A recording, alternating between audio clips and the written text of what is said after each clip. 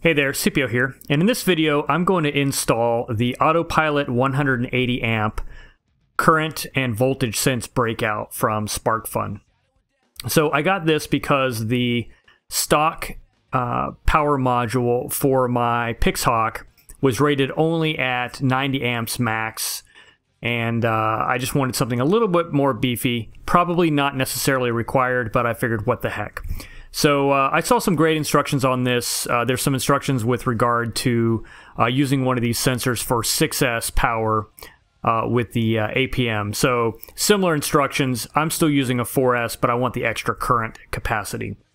So I've got two little short 10 gauge sections of wire, one for positive, one for negative, and then I got a longer 10 gauge that I'm going to use for the battery connection. And basically what I'm going to do is put the two short ones on one side and the two long ones on the other side of this.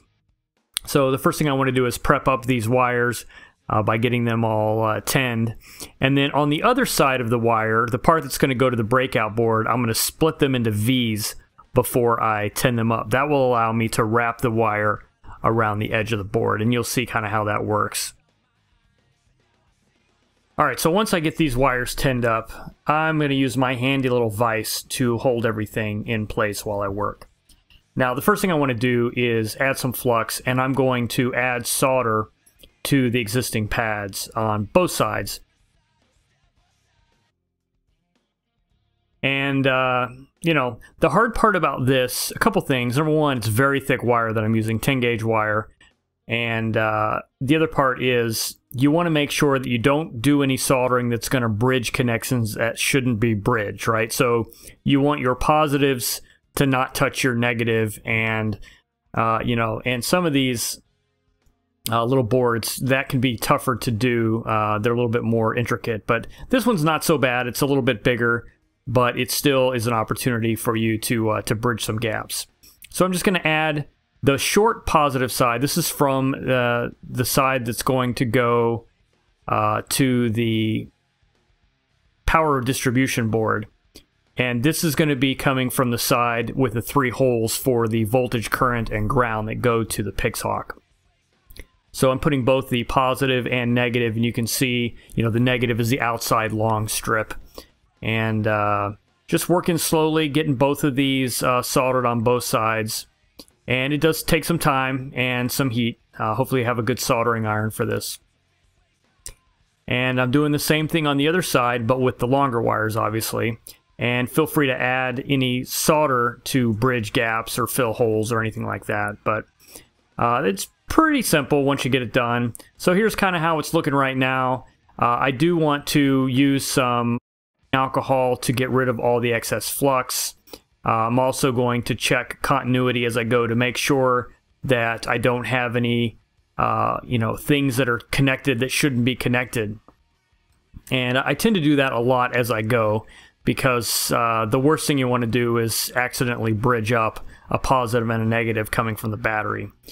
But, you know, a little bit of work, making sure that all my traces are clean, and we're good to go. Alright, so that's how it looks, nice and wrapped on both sides. Now I'm going to pull the cable out of my Pixhawk module, the 3D robotics. I don't need it, but I want to salvage the cables.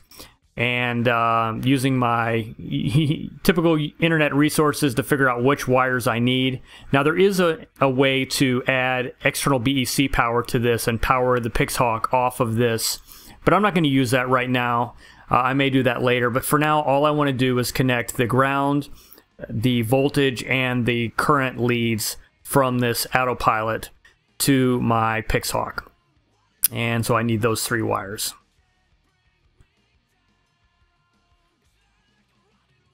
And that's how she's looking right about now. The very last thing I want to do is add some shrink wrap to protect all the electronics from touching anything. So this is some heavy-duty shrink wrap I have for wrapping ESCs and such. It doesn't shrink down really tight on the edges, so I'm using some zip ties to get those things locked in. And then what I'm going to do is just attach the short leads to the board, and then run my little cable where the Pixhawk's going to go. Now I did use other zip ties to lock the Attopilot into the board as well, and then I also have these little pigtails for additional power. Power for my camera, power for my receiver and Pixhawk are coming off of there. So I just wired those, soldered those right into the positive and negative pads on the board. So you can see how that worked out, hopefully. And that's where we're at now. So this battery cable is going to wrap around. I'm not sure if I'm going to leave it that long or not, but it's going to wrap around the bottom when I'm done. But I have it kind of pushed out the back. Here's another look at it from the top. Gets me where I want to be. So more to come on this as I start assembling the rest of the hexacopter. And stay tuned for that. I'll catch you on the next one.